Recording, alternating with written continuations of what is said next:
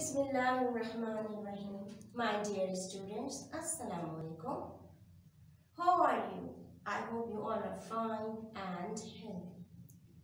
Beta, in today's class, I am going to teach you English, grammar, and the topic is future continuous tense.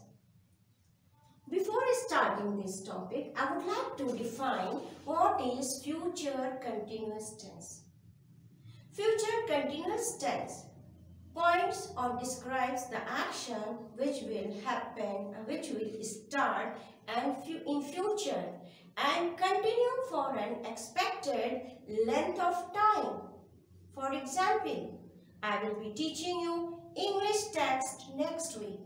It means my process or my action of the teaching of English will be started in future. Okay, let's see how do we make the future continuous tense. First, look at the structure. First, you will write subject, then auxiliary verb. These are called auxiliary verb. Auxiliary verb will be or shall be.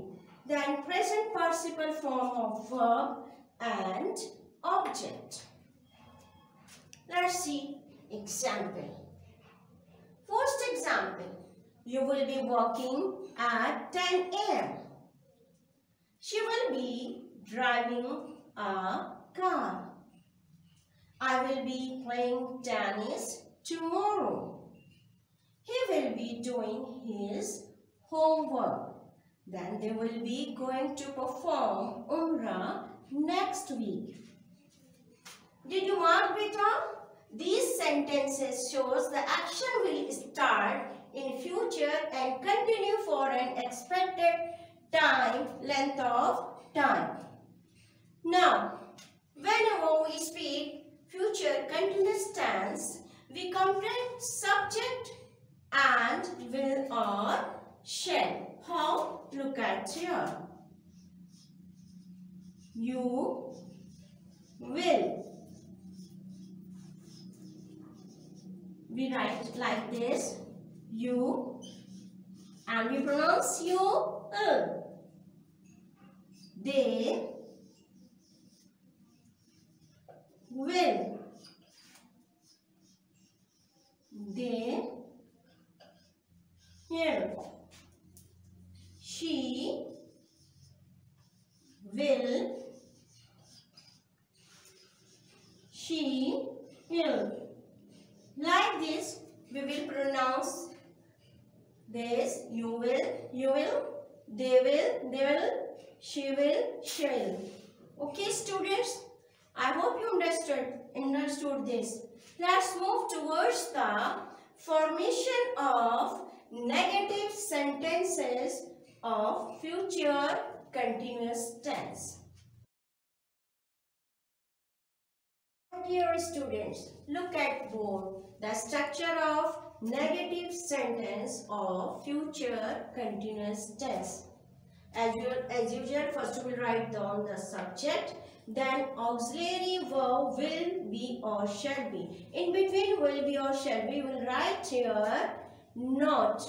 That is, will not be or shall not be. Then present participle form of verb and object. Look at examples.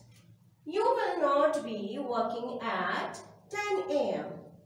She will not be driving a car. I will not be playing tennis tomorrow. He will not be doing his homework. They will not be going to perform Umrah next week.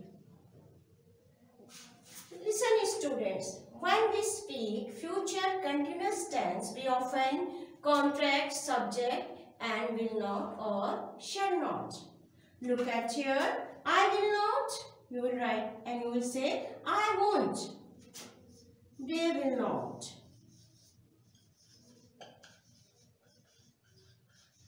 They will not. They won't.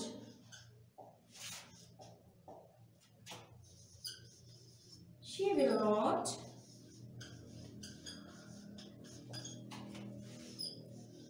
she won't,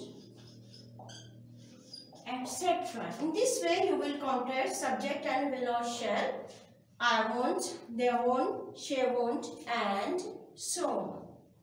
Let's move towards the formation of interrogative sentence of future continuous tense.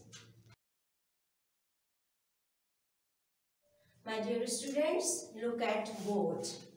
The structure of interrogative sentence of future continuous tense. For this tense, first you will write auxiliary verb at the beginning of the sentence. Auxiliary verb, that is will or shall, will come at the beginning of the subject, that is before the subject you will write here, will or shall. Then subject, then be, and present participle form of verb, object, and at the end of sentence you will write here question mark, that is sign of interrogation. What is this? Sign of interrogation. Now look at examples. As I shown here, will or shall will come at the beginning of the sentence before the subject. So will you be walking at 10 a.m.? Next example.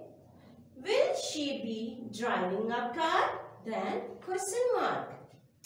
Will I be playing tennis tomorrow? At the end of sentence, sign of interrogation, you can say the question mark. Next, will he be doing his homework? Then question mark. And next example, will they be going to perform Umrah next week? And question mark. So with the help of this structure, you can make the sentences interrogative of future continuous tense. I hope students you understood the structures and rule how do you make. Okay? Now, move towards the exercise. There are two exercises in today's class. First, you have to do the translation. That is, there are 5 sentences. You have to translate these sentences into English.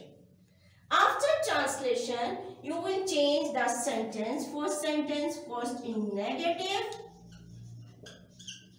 then interrogative, then interrogative, as you have done here, right? Now, the next question, write down the forms of verb. For this question, look at your book. Take out page number 120. There are forms of verb. You have to write down the forms of verb from keep to bring. The answers of this translation and the negative interrogative sentences and the forms of verb are given in PDF file. Okay students, now your class ends here.